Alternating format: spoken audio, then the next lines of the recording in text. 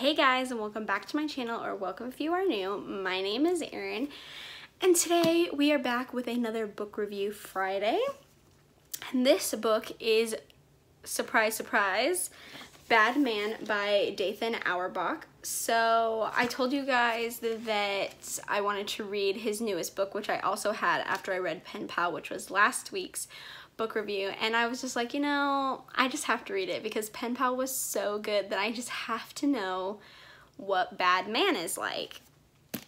I have a lot to say about this book, and I'm really disappointed, honestly. Like, we'll get into it. So I just wanted to let you guys know that this is a new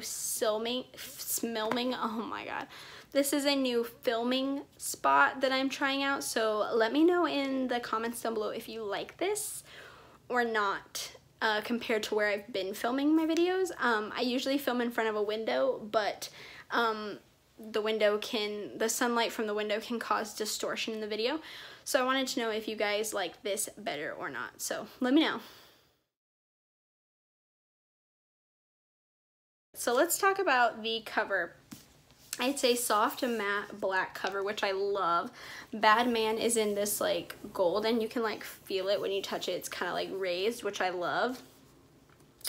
And then it's just like a shopping cart, which actually is so good for the book. It just makes so much sense. So yeah, you'll understand why in a minute, but let's read the inside of the cover so you guys can know what this is about.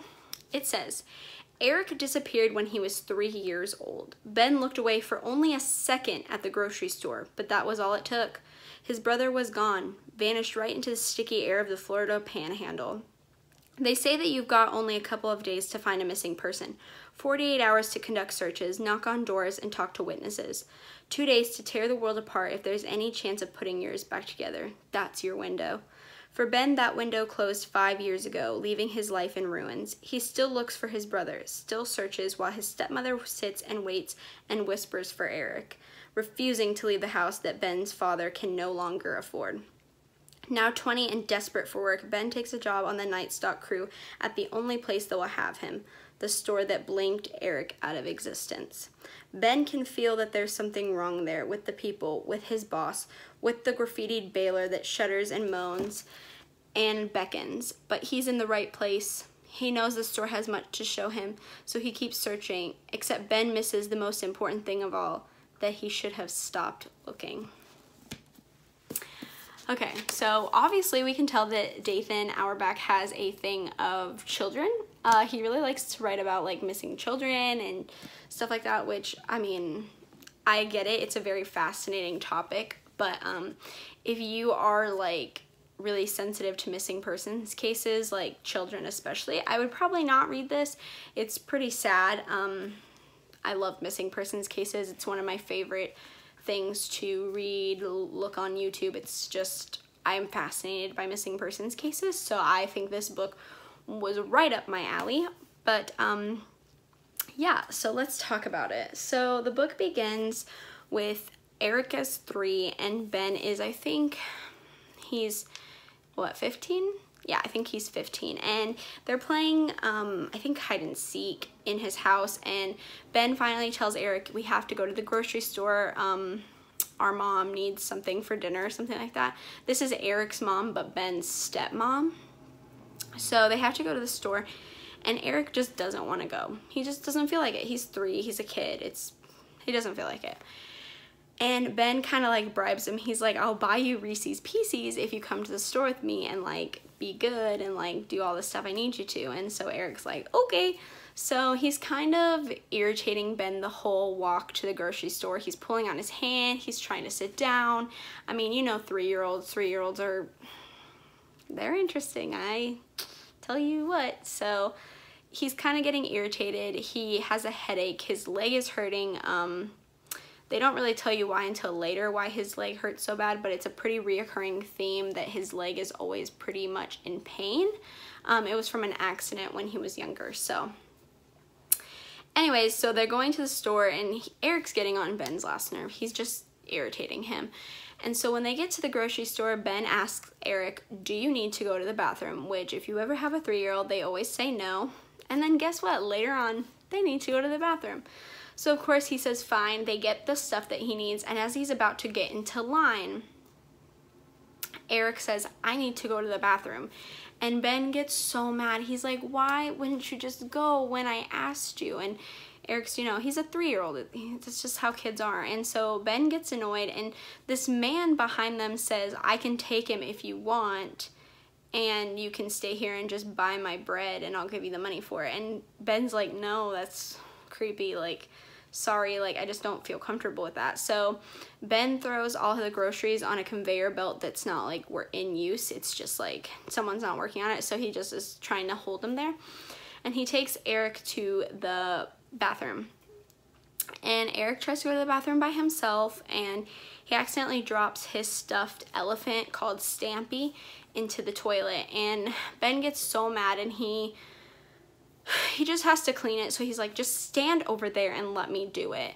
And Eric gets upset because he's sad. And then Ben is cleaning the elephant, and he goes to turn around and say, I'm sorry. And Eric is gone. And that was the last time he ever saw his little brother. And he could not find him anywhere. He ran out screaming Eric's name. They called the police. He just vanished into thin air. He was just gone. And Ben was devastated. It was his brother, his little brother. It was so sad. And then it jumps ahead to 5 years later, and Ben is now 20. And the stepmother does not take this well. She's pretty much had a breakdown, honestly. She's very distraught. She doesn't know how to cope. She doesn't know how to move on. She pretty much, it's really sad. I mean, it's really hard for them. And the dad's working constantly because their house is too much money. They don't have enough money coming in. It's bad. So Ben gets a job, and the only place that will hire him is the grocery store where his little brother went missing. And the man working there doesn't know who Ben is, and he wants to keep it that way because this man at the grocery store, I think his name's Mr. Palmer, he's not a nice man. He's very mean, and he was no help during Eric's disappearance. So Ben doesn't want him to know who he is because he knows he won't give him the job. So Ben gets the job, and he makes friends with Marty, who is a 19, I think he's 19. I think he's a 19-year-old working at the grocery store too. So basically what they do is they work in the stock crew. So they work from about 10 or 11 at night till about 6 in the morning, and they get the store ready for everyone else, like the cashiers and stuff like that. So it's pretty much just them two at night alone in this grocery store. And like, he makes really good friends with Marty. And then Marty tells him, well, Marty finds out that Ben's little brother's Eric, and like his missing posters all over the store and stuff like that. And they talk about it a little bit.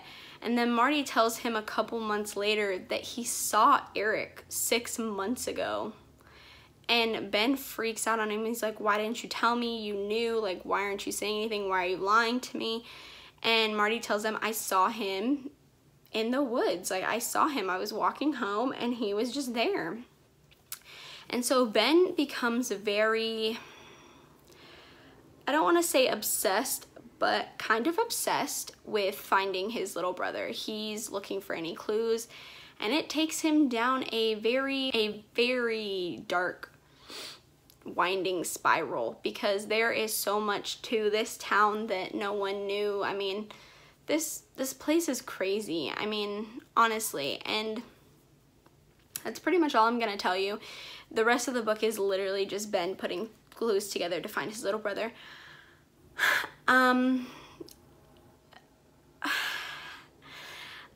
I really liked this book until the end. It was very disappointing to me, the ending. I get why he did it. I understand. I don't like it. I don't think it was a good ending. I would never have ended this book this way if it was my book. Again, I'm not him. I'm not an author, so I can't say that. Would I have changed it if I could? Yes. I did not like it. It was very disappointing to me. honestly, the thing that ran through my head as soon as I finished it was, wow, I just wasted all this time reading this book for this to end like this. And I was very mad because for me, if the ending is so dissatisfactory, it's a waste of time. And I know that's not a great way to look at it, but I can't help but feel like I wasted my time if it doesn't end good. And that sounds so mean. And the book was not a waste of time. It was a very good book, very well done. I just think it could have ended better. I don't like that. And for me, I am on Goodreads a little bit. I don't really write reviews on Goodreads. I just more track what books I've read and what I want to read, and I rate the books and stuff. I had to give this like a 3 because the ending took it down so much for me. This could have been a 5 out of 5 book, and it just was so disappointing that I couldn't handle it. I will say I kind of guessed who had taken Eric. I kind of figured it out pretty much early on in the book. I just didn't know for sure. There were a lot of suspects on my list because honestly, everyone in this town is pretty weird. The grocery store manager, people that work in the grocery store, neighbors, his own family's weird. I mean, it just seems like everyone's very odd. Also, I will say the book had some loose ends I felt like they didn't clear up. There were some things about a school that they never really went into whole details about.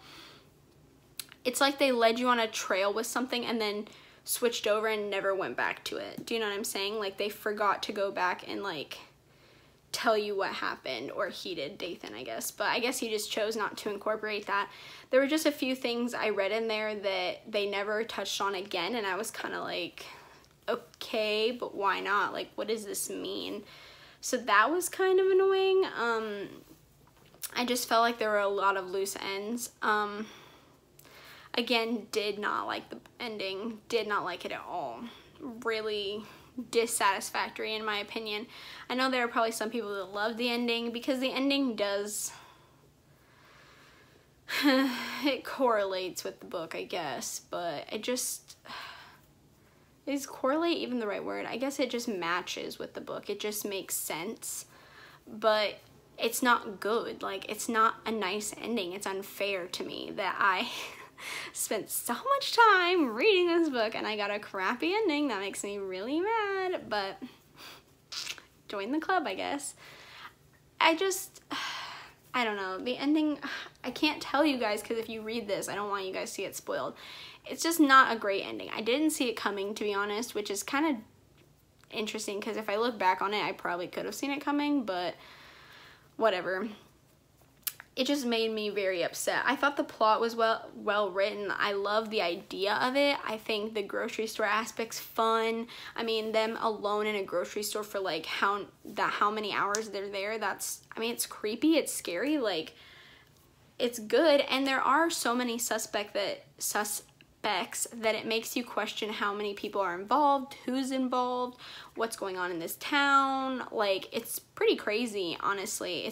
It's well written in that aspect. I just felt like there were so many things that they didn't answer in the book and that the ending sucked.